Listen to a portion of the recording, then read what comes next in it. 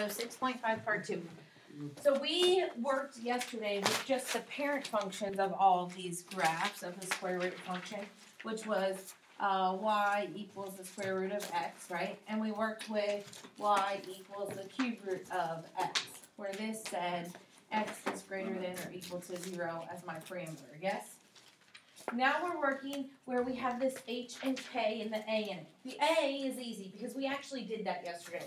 What number would be the a that we had yesterday? What would be an example of something that could be my a? What does my a do? Yeah, Drew, you're right. It's the 9, 7, it's like this. Yeah, so it stretches, it shrinks it, or it flips it. Okay? So the a does that. We're used to working with a. The h and k, here's the deal. The h and the k on both of these are going to act like the same thing. Do you know how yesterday we started at 0, 0, like 0, 0 was always my turning point on a cube root, right? And 0, 0 was always my starting point on this square root function, yes? The h and the k change your turning point and your starting point. It tells you where you're turning or where you're starting from. Your h and your k on your square root function tells you your domain and range. Okay? So h and k equals starting point or turning point.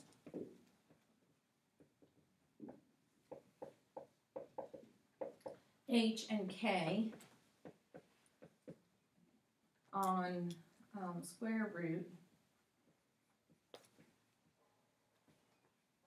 equal domain and range.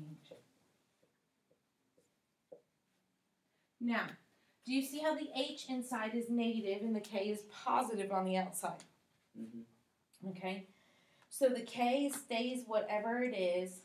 The h, however, is opposite of what it is. Okay? And we're going to talk about that in a second. So we're going to graph this. I'll give you 1 minute. And then we're going to graph 2 of them, and then we're just going to graph in homework tonight and practice. Don't you love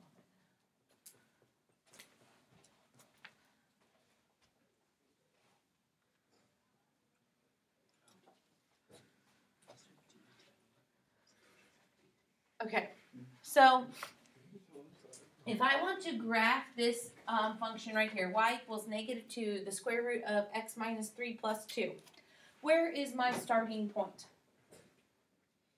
Your starting point, wouldn't it be? It's going to be. Wait, 5. I don't know. Negative. No, the opposite. So 3, 2. Yes, it's 3, 2. My starting point is 3, 2. It's opposite of this, and this stays the same. So 3, 2 is a point I'm going to graph. Okay. 3, 2. That means my graph shifted from the original origin to the right 3 and up 2. Okay. Now from there, I'm going to plug numbers in. Okay. Now look at this graph. Is it going to face up or down? Down. Down, because of what? The negative. And the negative. And what does the 2 also tell me it's doing?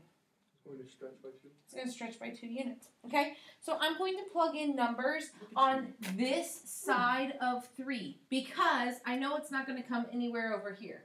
The graph can't come that way because this is the starting point. So I have to plug in numbers 4, 5, 6. And because it's square root, right? Or it's a square root of... Yeah, yes and no, Drew. If my starting point was over here, I could still plug in these negative numbers because what would happen is whatever you did inside of here wouldn't actually come out negative.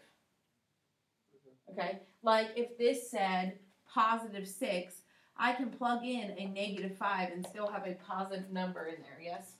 Oh, yeah, because... Okay? So now that we're shifting it, it goes off of where this dot is shifted. So I always graph that dot first, and then I say, okay, I need numbers that are on this side of that dot to plug in. So I'm going to plug in a 4, a 5, and a 6. Okay? Actually, I'm going to plug in just a 4 and a 6. So if I plug in a 4, x, y, plug in 4, and then I'm going to plug in a 6. If I plug in a 4, I get 4 minus 3, which is? 1. Square root of 1 is? 1. 1 times negative 2 is? Negative 2. And then negative 2 plus 2 is? 0. Boom. So 4, 0. 3, 4. Now I plug in 6. 6 minus 3. Wait, let me, yeah. 6 minus 3 is 3. Let's plug in, let's plug in a 7 because it will make it easier. 7 minus 3 is 4. Square root of 4. 2. 2 times negative 2. Negative 4. And negative 4 plus 2. Negative. So 1, 2, 3, 4, 5, 6, 7, negative 2, and I have my graph. So so when you graph, you want to make numbers that have perfect squares. If possible. Okay. Okay. If not, you're just going to get a decimal answer. Not a big deal. You can still graph those. Now, notice how I don't have an arrow here. Why do I not have an arrow there? It's your starting point. It's your starting point. But I have an arrow here because that graph's going to continue. Now, tell me my domain. Domain is, Look at your starting point. Look at your x and your starting point. X is what? Or x is Greater greater than than or equal to 0. No. 3. Or, 3. Where's my 3? starting Oh, point, 3 is Drew? your starting point. My starting point. X is greater than or equal to 3. My starting point. Okay? So my range comes from the y of my starting point. What's my range? Less than or equal to 2. Good. Y is less than or equal to 2 because the y is dropping. Good, Drew. So if we're going up. If it's going up, then it would say greater than or equal to 2. Nice. Okay? Awesome. Good job. So that is that portion. Okay? Not super hard. You find your starting point and you graph from there. Okay. Now, once again, graphing y equals the cube root, or equals 3, the cube root of x plus 4 minus 1. Yes? Okay? We need to figure out what my starting point is first. What my new starting point is. Okay? What are my new, not my starting point on this. On cube root functions, I have a turning point, right? So where is my turning point on this cube root function? Negative 4, -1. Yes, negative 4, negative 1. So if I graph negative 4, negative 1, that means that I need like 2 or 3 numbers on this side of that and 2 or 3 numbers on this side of that. Okay? So I'm going to plug in some numbers. I'm going to plug in negative 2, 0, and positive 2 on that side. And on this side, I'm going to plug in, what am I at, 4 right now, negative 4? I'm going to plug in negative 6 and negative 8. Okay? Just to give a rough estimate of what it looks like. X, Y. If I plug in a negative 8, negative 8 plus 4 is, Negative 4. what's the cube root of negative 4? That's a good question.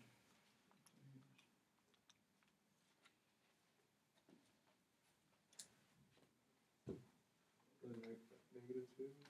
It's not negative 2. Cube root, not square root. Oh. Cube root of negative 4 comes out to a decimal. What is it? Negative 1.5. Negative 1.59. Just take whatever that is in your calculator, multiply it by what? What am I multiplying that when I get this answer? What am I multiplying it by? 3. Multiply it by 3. And then what do I do to that answer after that? Subtract 1. So you should get negative 5.8 when we round? Yes. Okay. Negative 5.8. Now we're going to do the same thing with negative 6. Negative 6 plus 4 is? Negative 2. Take the cube root of negative 2. Multiply it by 3. Subtract 1. And you should get negative 4.8.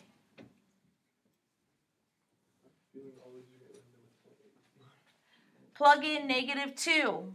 Negative 2 plus 4 is? 2. Take the cube root of 2. Multiply it by 3. And subtract 1 from it, and you get 2.8. Plug 0 in. So then I'm taking the cube root of 4. Multiply it by 3. Subtract 1 from it, and you get 3.8. Take 2. 2 plus 4 is 6. Cube root of 6. Multiply by 3. Subtract 1 from it. 4.5. True. Yeah, you ruined it. Okay, so now I plot these points. 2, 4.5, 0, 3.8, -2, 2.8, -6, -4.8, 2, 4,